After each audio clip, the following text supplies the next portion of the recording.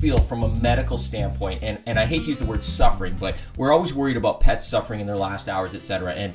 And honestly, that's an excuse I do use for clients who always say they just want their pet to pass at home, and I know the disease process is going to be bad the last few hours, but how do you bring up that discussion? You know, it's the thing that everybody says, right? Just as you say, they say, I just don't want my pet to suffer. That's always a thing. So then I talk them through what really suffering is, because we have a broad definition of it. And I looked it up in the medical dictionaries when I first started. I'm like, everyone is using this word and I cannot find it in my textbooks. There is no definition on what this is. You know, and there's different definitions from anything that denies you your true self. And then anything that doesn't allow you to do the things that you want to do. Like, there are these broad definitions. But the definitions that I used with my families is I say, to me, suffering is the inability to think or do anything other than address the pain that you're in. And that can be physical pain or mental pain. Because to me, an animal that is in a crate that has thunderstorm anxiety — I'm from Florida, so we get thunderstorms all the time. Okay. I've seen dogs just bust out of wire crates. And they're coming out with they're bloody. I mean, you watch a dog that doesn't want to go into a veterinary clinic, they are scared to death. Yeah. That is absolutely a form of suffering, because they can't do or think anything other than address the pain they're in. Same thing with the dog that's lying on his side, unable to breathe. That's suffering to me. Now, that is different. The little Yorkie with congestive heart failure is going to experience a different suffering than the large Labrador that can't get up and walk around anymore from advanced arthritis. So then I go and I ask the family, what do you want? And so if the little Yorkie with congestive heart failure says, I really want him to die naturally, you know, I go through the conversation of, your Yorkie isn't natural, right? Like, our Yorkie, your bulldog isn't natural. Like, there's nothing natural about what we've done to these genetic beings now that we have in our lives. So if you want a natural death, it's outside in the wild at 5 or 6 years of age, and a lion's going to come and get them when they're not contributing to the pack anymore. But that lion isn't going to decide between the gazelle that is cognitively capable of making decisions and happy when his owner comes, and the gazelle that is not cognitively capable and is lying there, you know, unable to move around. And I'm going to choose that one. You know, that's not how Mother Nature works. So we have the responsibility to step in and say, what do we feel is best, right? And I don't like even saying the word right. What's the right decision? I rarely say that. Because and you know, as a veterinarian, we hear our doctors say all the time, go home, call me when you're ready, or you are making the right decision. My clients don't know when it's time. They don't practice veterinary medicine. They don't know when it's the right time. So instead of saying you are making the right decision, I always say we together are making the best decision.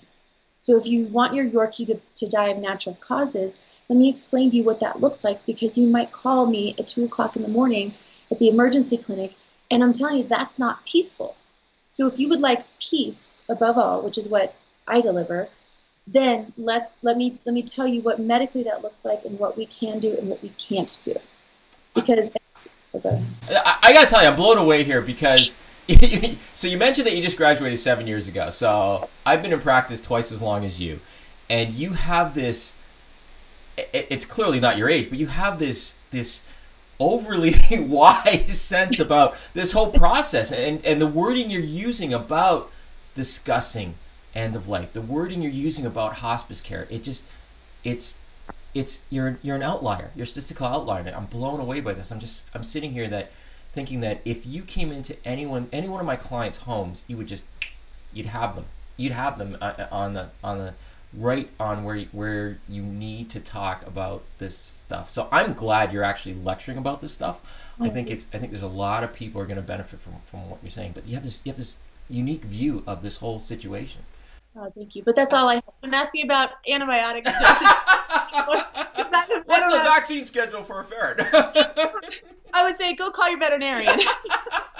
I do not know that, but I love this stuff so much. I'm actually becoming a volunteer in human hospice to sit in my area again, to sit with people that are dying. Because I really believe in people that don't have other family members. I mean, it is this gift that we have that we're so scared about talking about. We aren't taught it in veterinary school. No. Not only that, but we're the only medical profession licensed to take a life. The only one. Even you can some people are probably saying, well, humans, we can do it in some states. There's 6 states where it's legal, but the person administers it themselves. It's not me as a doctor going and euthanizing a family member. And that's what we do. We're the only medical profession licensed to do it, and we're not taught. Just like you said, the words are so specific, what you say and what you don't say.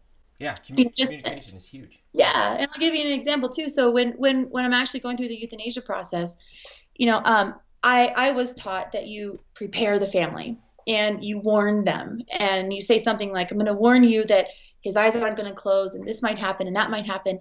And I remember sitting there with people, I'm like, this just doesn't land for me. It's not coming out of my mouth properly. And so then what I say is the 2 things I'm going to prepare you for, because it's not warn. I'm literally priming them for a negative when I warn them about something. 2 things I'll prepare you for is that his eyes aren't going to close all the way and his bladder might relax. And if anything else happens, I'll explain at that time. Literally, if anything else happens, I will tell you. And if there's a little bit of a movement or, a little twitching or anything, I can just put my hand on their hand at that moment. Wow. This is very normal. Death is a phase. It's not a moment. It's a phase.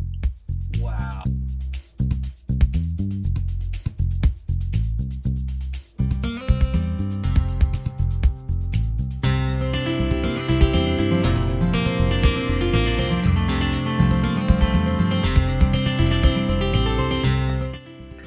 Thanks for watching. If you liked what you saw, don't forget to subscribe to this YouTube channel.